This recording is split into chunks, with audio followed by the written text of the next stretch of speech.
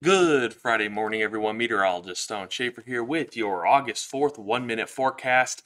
And we're going to start this off with weather alerts. We do have this flood watch down to the southwest. That's up until Saturday, 6 p.m. Mountain Daylight Time.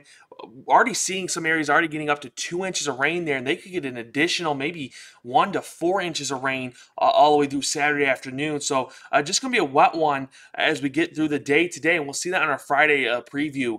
68 to 85 degrees, a little bit warmer up to the northeast, maybe an area that doesn't see as much rain today. But again, rain for many. Isolated thunderstorms will be embedded within this system as it moves through. Nothing severe expected, but don't be surprised if you get some small hail as we get through this afternoon, maybe even in the morning.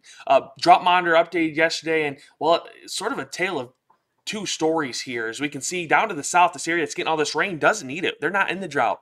Up to the north, though, you've now been upgraded to the severe drought level north of Minot, all the way up to the northeast at this point. We'll continue to keep an eye on it, but that area is going to get some rain, but probably not enough to help. Out to the west, you'll get some more rain that maybe helps get you out of that dry conditions for next week. Precision Cast shows that rain sticking down to the southwest, stretches itself across much of the state through this afternoon. Again, we'll have some thunderstorms embedded within this. Nothing severe is expected within it.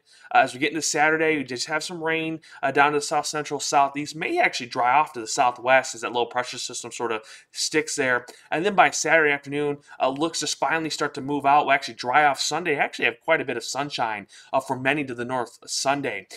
Potential rain for the next few days does show that southwest corner getting up to maybe 3 inches more of rain. Wouldn't surprise me if we see some areas that get up to 4 inches. In Bismarck Mandan area, you're looking at maybe 1 to 2 inches of rain over the next few days. So just quite a bit of rain here for that southwest corner of the state. 10-day temperature trend shows we sort of stick around the same degrees over the next few days. 80s and 70s all the way through the weekend and for much of next week.